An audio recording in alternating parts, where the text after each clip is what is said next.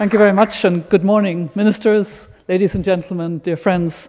I'm delighted to return to Edinburgh and to take part in Scotland's International Climate Justice Conference. As has been mentioned, it was a great pleasure to come here in 2011 and deliver the Magnuson Lecture at Glasgow Caledonian University.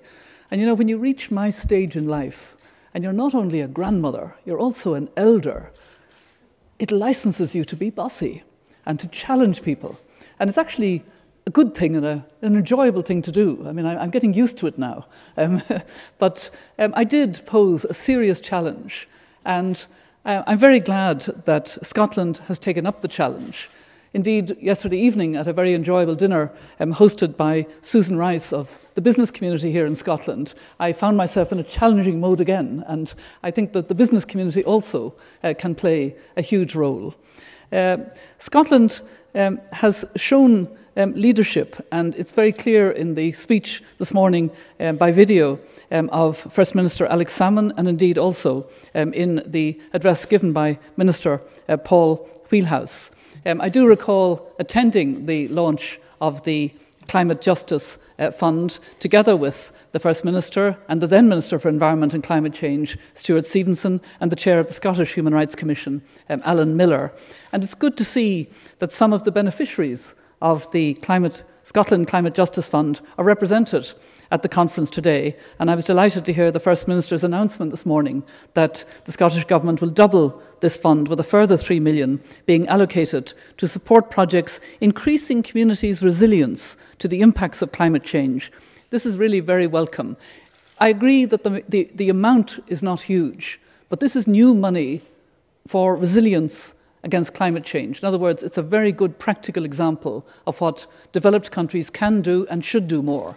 And for that, I'm very pleased. I'm also glad to see a number of friends from the Global South who will be speaking on some of the panels later today. There's now an opportunity for the Scottish Government to bring its commitment and roadmap on climate justice into Scotland's first National Action Plan for Human Rights, due, as you probably know, to be launched this December.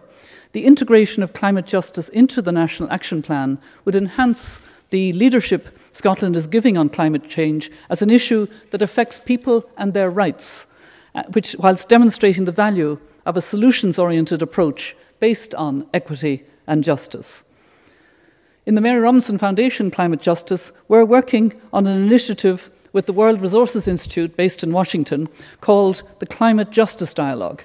The Climate Justice Dialogue aims to mobilise political will and creative thinking to shape an equitable and ambitious international climate agreement to be concluded in 2015. We're facilitating a global dialogue on issues of equity and justice in the context of climate change, while creating a strong evidence base to support and build momentum for an equitable outcome. There are opportunities for all of you to join this dialogue. Already, my foundation is working with Glasgow Caledonian University under the guidance of its principal, Pamela Gillies, to create the GCU Climate Justice Research Hub, which brings together peer-reviewed articles on climate justice from around the world and will serve as an online meeting place for researchers and academics interested in this subject.